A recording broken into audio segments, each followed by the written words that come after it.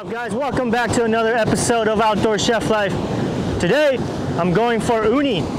It's a nice low tide today. It is about a negative 0.5 low tide, so that's perfect for gathering some delicious sea urchin. All right, so we're gonna get to that right now. Let's do this.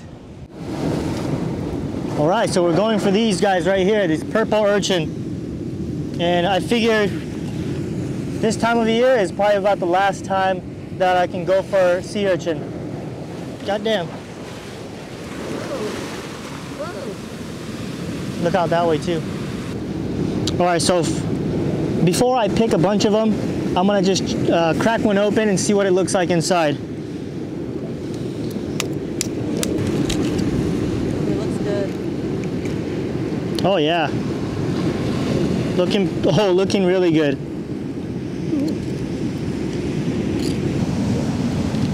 Hi guys, well there it is. The UNI, the yield is a lot right now, but the thing is, I was saying that it's probably one of the last times you can do this until next year. Maybe we'll have to wait another half year or so. Look at that, that's a pretty good yield. But check this out, the UNI right now, you see how it's melting? You see that right there? It's kind of melting away. And most of the UNI is going to be melting like this, and the reason for that is that they're spawning right now, so most of the UNI is going to be melting like this. You can still eat it, but it's not like the best quality, you know, but it's still good. Let me give one of them a try. Still sweet, very creamy. Once these guys spawn, all the edible portion will be gone, because the part we eat are the gonads. Everybody knows that, right? We're eating the gonads of the sea urchin. And the sea urchin we have around here spawn this time of year in the winter. So after winter, all the sea urchin are gonna just be empty inside. All right, so that's why I say this is probably one of the last times that we'll be able to harvest sea urchin.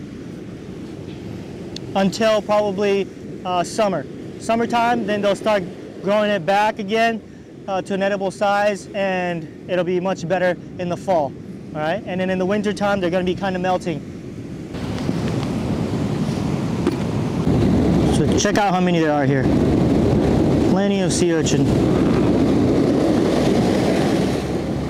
There's a pretty big one right there. I don't know if you can see that.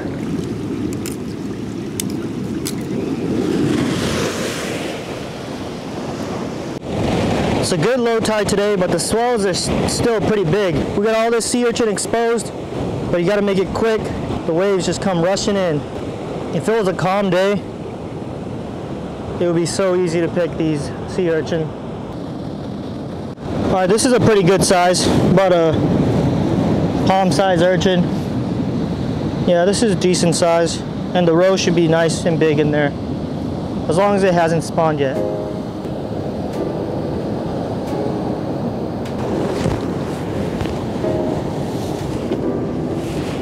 A little safer on this side, so let's see if I can find any bigger ones here. There's plenty everywhere.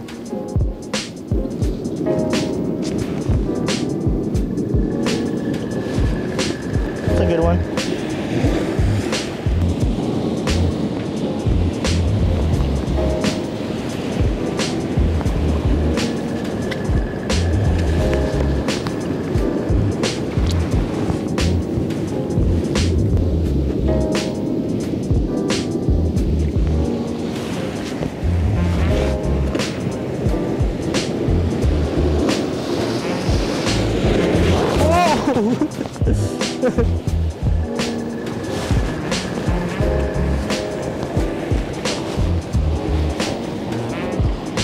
There's a ton of decent sized ones here in this little protected area.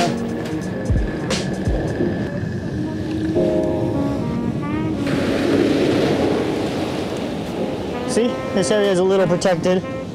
Yeah, we got a lot. Jocelyn got a ton of them.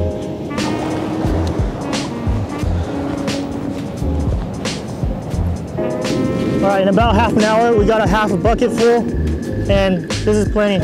So we're gonna go make something now. Smells good, like, it really smells like sea urchin. There's some decent sized ones in here too. Like this one's not bad. Pretty good for a purple urchin. In California, you have two species of sea urchin, purple urchin and the red urchin. And the ones that are the problem is the purple urchin, these ones here, all right? And these are mainly the problem here on the Pacific coast. But the red urchin, which grow to maybe 3 times this size, they're not the problem. So if you care to help out the environment a little bit, help out the abalone population and the red urchin population, harvest these purple urchins, all right? The red urchins are not the problem, it's the purple ones. All right, we're gonna go make something now. Let's do it.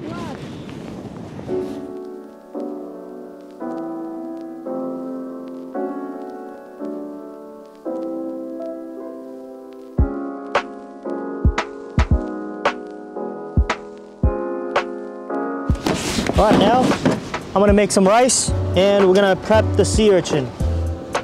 It's quite windy again.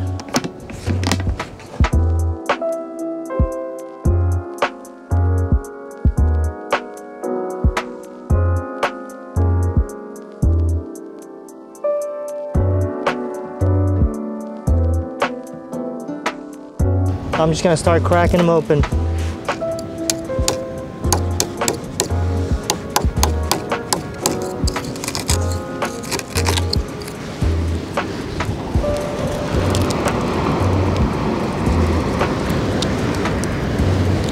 These look pretty good. Check them out.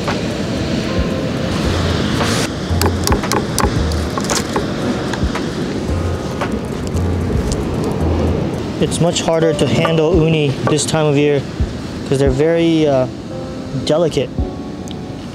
They just kind of melt. And this is just salt water that I just grabbed from the tide pool. Always want to use salt water. So check this out. Okay, you see this uni here? You see how it's very melty, but it's also white. It's this white stuff that's coming out.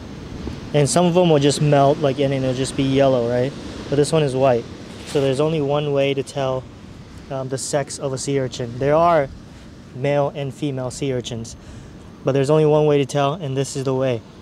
When you crack it open during spawning season, if it melts white, like this, look at the inside of this. If it melts white, then that's a male, because that's the sperm coming out of that roe. And if it just melts yellow, then that's the female. All right, that's only one way to tell. By looking at it, you can't tell if it's a female or a male. There's no way to tell. They look exactly identical. In about a month or so, all this uni will probably be empty inside, since we're eating the gonads of the sea urchin. Afterwards, after they spawn, then there's nothing inside, nothing left, because they spawn, they release all their eggs and sperm. So if you wanted to collect sea urchins again, you would have to wait until probably summer for there to be a decent yield. And just clean it out a little bit more and then throw it in this bowl of salt water as well. Final cleaning. Look at that, look how spermy. The water is turning creamy. Oh my god.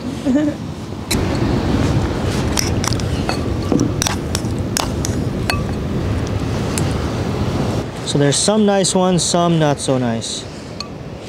So the nicer ones, I'm gonna save it off to the side. And everything else that's kind of melting, I'm gonna put underneath.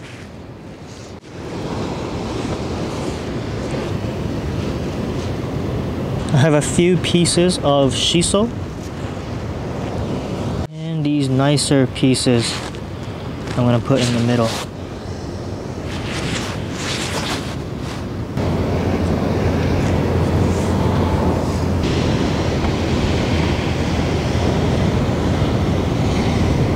All right, there you go. There you have it. Just nice bowl filled with fresh uni, as fresh as you can get it. It's very, very creamy right now. You can see it melting on the rice already. It doesn't look like the best quality uni, but it's still gonna be delicious, all right? All right, I got some soy sauce here. I'm gonna put some of that right on top. Ooh, it's gonna be good. I know you uni lovers would love this because it's just straight uni. All right, I'm gonna take my first bite. Super creamy. It makes the rice just like a creamy rice. It's like those food travel vlogs that you see when people go to like Hokkaido, to Japan, and get a bowl of rice topped full of uni. It's exactly the same. Mmm. Mmm. That is so creamy. All right, let me try the next bite with some shiso. You got rice on your team. Don't put yourself. Mmm. Wow. That is super creamy. That is so good. The flavor is a little more mild, I think, right now than usual, but it's still so good. Mmm. Mmm.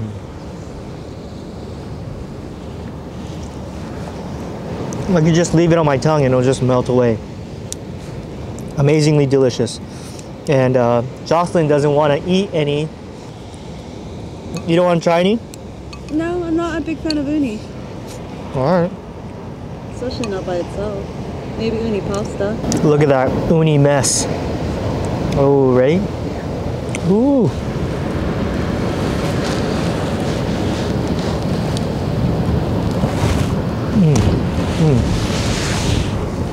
I really love the shiso with that.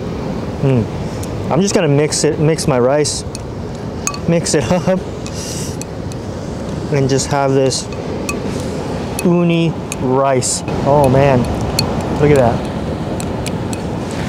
Yeah, and what do you think if you bought this at a restaurant? The amount of uni I used, let's say, all right, an average sushi restaurant, say if you order something like this, it's gotta be, it has to be like 80 bucks at least. And of course, in a restaurant, it would never be as fresh. And for uni, freshness matters most. It's straight out of the water an hour ago, and now I'm eating it all.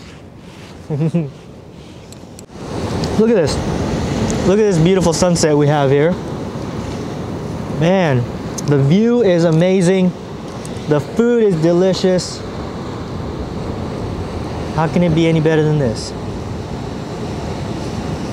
Wow.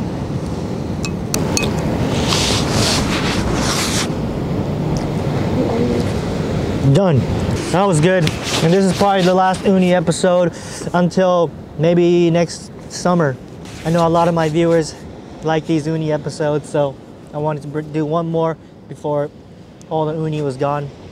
Well, not gone, they'll still be there, but all the inside will be gone. If you like this video, make sure to hit that thumbs up, subscribe, and see you guys next time. Peace.